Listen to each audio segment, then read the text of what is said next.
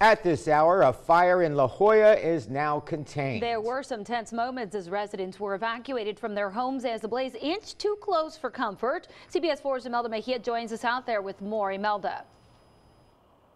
Marcy, Eddie, right now several fire departments from areas around Hidalgo County are out here at the scene making sure that the blaze is fully put out. And while the blaze is contained of this 47-acre fire, there are still some hot spots where some smoke can be seen coming from the ground. Now, it was around 12:30 this afternoon when the La Joya Fire Department started receiving calls about the fire. And about 30 minutes into battling the blaze, they had to call for backup, and all 10 fire departments assisted.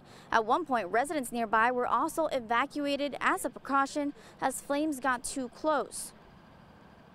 It was a dangerous situation. The humidity was low today and the winds were high, which is very favorable for very active fire conditions. Right now, fire crews are still working to put out some hot spots, and at this time, a burn ban is in effect for Hidalgo County. And the National Weather Service has issued a fire danger warning due to the breezy conditions and low humidity. And now, coming up at CBS 4 News at 6, we're going to hear from some fire officials on what you need to do to avoid from causing a fire. For now, live in La Joya, Imelda Mejia, CBS 4 News and ValleyCentral.com.